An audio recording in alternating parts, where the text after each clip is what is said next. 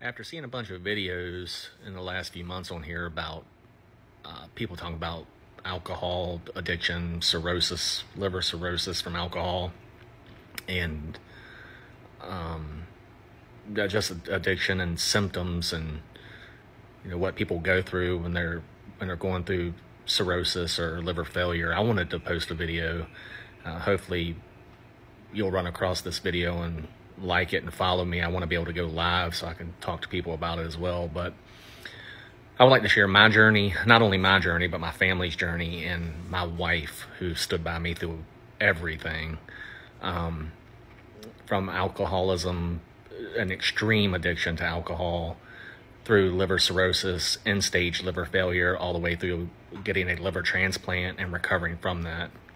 So hopefully you'll run across this video.